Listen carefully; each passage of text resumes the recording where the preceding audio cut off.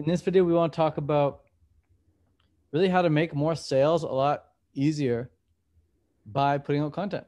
Mm-hmm. Value.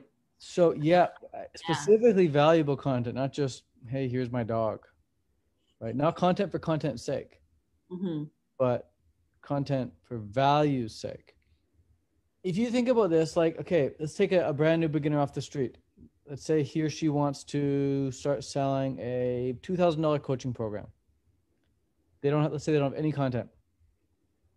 And they start going up to people and saying, hey, do you want coaching from me? Person's like, can I check you out on your Insta? And like, oh, I don't have Instagram. Oh, can I check out your YouTube? Oh, I don't have YouTube. Mm-hmm. No, sorry, I don't really want coaching right now. But it's like, hey, can I check your Insta? You send it to them. They're like, oh, wow. Can I see your YouTube? And they're like, oh, wow. And they see all your stuff. And they're like, wow, this person's legit. Yeah, I want coaching. Mm-hmm. It's that simple. If you have a catalog of value, people can like instantly decide if they want to work with you or not. Mm-hmm. But if you no catalog or very minimal catalog of value, like it's hard to justify working with somebody, right? Mm-hmm. Exactly. And then the more you watch and the more you see of that person's content, like say you're just like randomly looking on, for example, say I wanted to chop my bangs, right? To get my bangs back. And I start going on YouTube and I find this one person who cuts bangs by themselves and they teach how to do it. And I'm just like really enthralled. And the stuff they teach is amazing. And then they start teaching like how to grow healthy hair and everything. And you just like fall into this like information overload from this person that you really resonate with.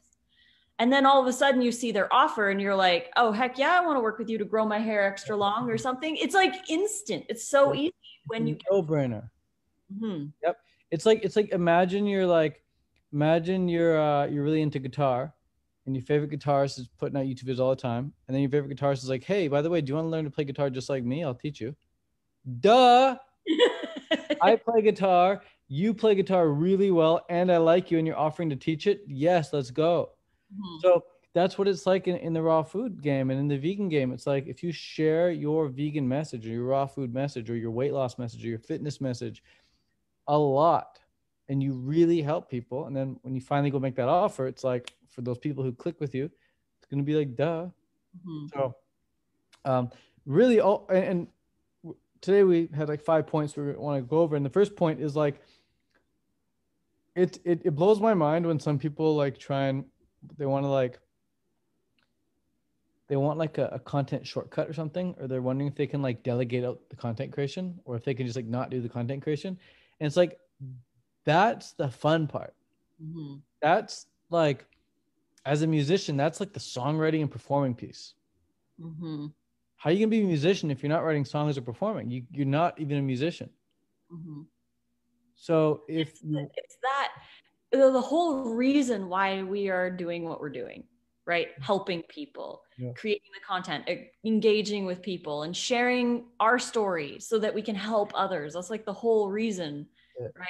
So that's like you said, the fun part. It's and if you try and you try and skip that part, then not only do you no longer have that catalog that we talked about earlier, but like you don't even get good at teaching what you want to help people with. You don't even get good at coaching the thing that you want to coach people on.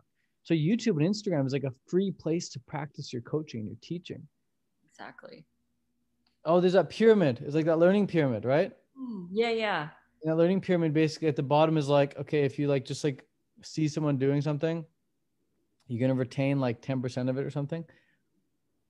Oh no, if you read or hear about it, you retain like 10%. But then if you like see someone doing like a demo, you maybe retain like 20%.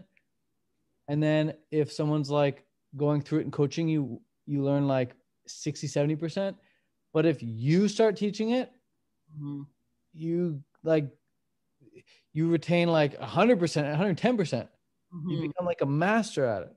Yeah. So it's like whatever you want to get really good at, teach it a lot. Yep. And the more you teach it, the better you get at it. Big time.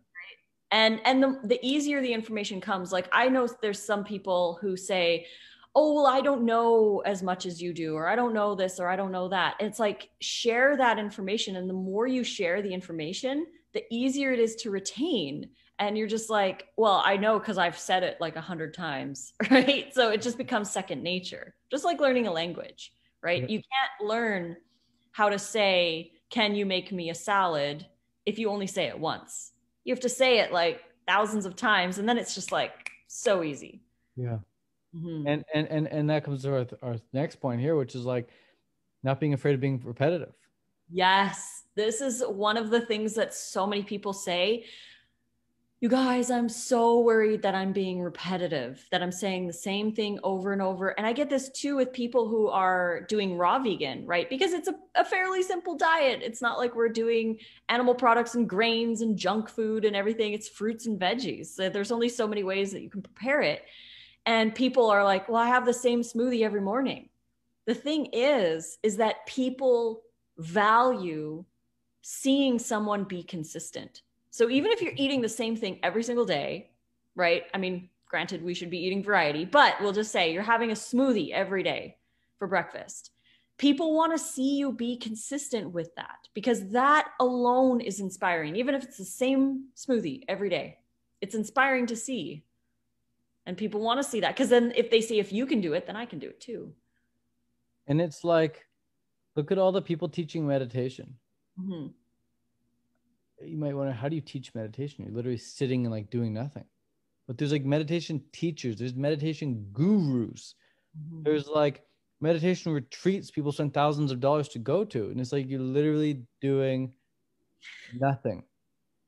Yeah. And yet there's people that like they want to learn and they buy books about meditation and they go see speakers speak about meditating. And it's like, how much more repetitive can you get? Like your breath goes out and your breath comes in, and you focus on it. Mm-hmm. Like what else is there to talk about? But like I love learning about meditation. Yeah. And I know other people do too. And it's like it's just the ultimate example. And like what's there to learn? You're literally sitting and closing your eyes and focusing on the breath. How repetitive can you get? Like that's the ultimate. So if your activity is more complicated than meditating, you can go deep into the peeling of the banana. You can go deep into the storage of the orange. You can go deep into, How do you blender?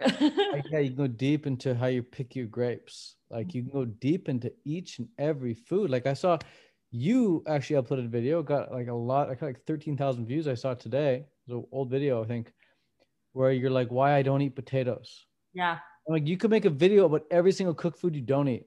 Mm-hmm. Right? Like, why I don't eat rice? Just eat rice? It's like, why I don't eat brown rice? Wait, brown rice? Why I don't eat bread? Like, tell me, right? It's like you just don't do any of that shit, but you like break it down, right? Mm-hmm. So, and same with bad habits. It's like why I don't stay up past midnight. Yeah. Like just you can talk about that stuff and you can go deep into the why and the benefit and your story behind it and how to super struggle with that. Like as long as there's a desire and a struggle, there's a story. Mm-hmm. And like all the foods that you've given up, I'm sure there was desires, I'm sure there was struggles. You got stories around all those foods. Yep. As long as like if you're fit now and you were overweight, you can talk about that and people love that. Like if you struggled with something and you wanted something, you can talk about it and people will be engaged. Mm-hmm.